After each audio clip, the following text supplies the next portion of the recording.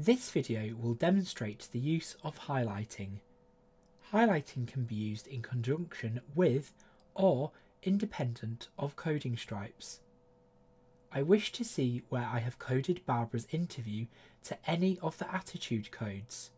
To do this, I click on the highlight option in the toolbar at the top of Detail View.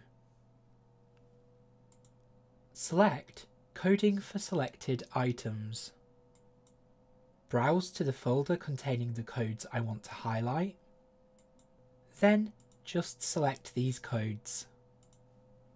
I could also select the entire folder or several folders.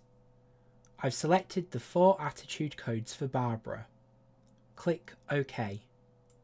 Now, as I read through Barbara's interview, the highlighting indicates anywhere I have coded to positive, negative, neutral, or mixed attitude codes.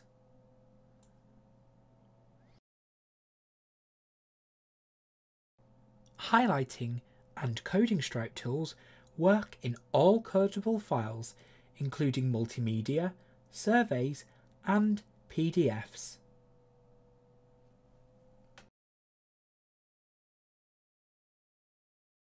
您的直觉，我们的软体。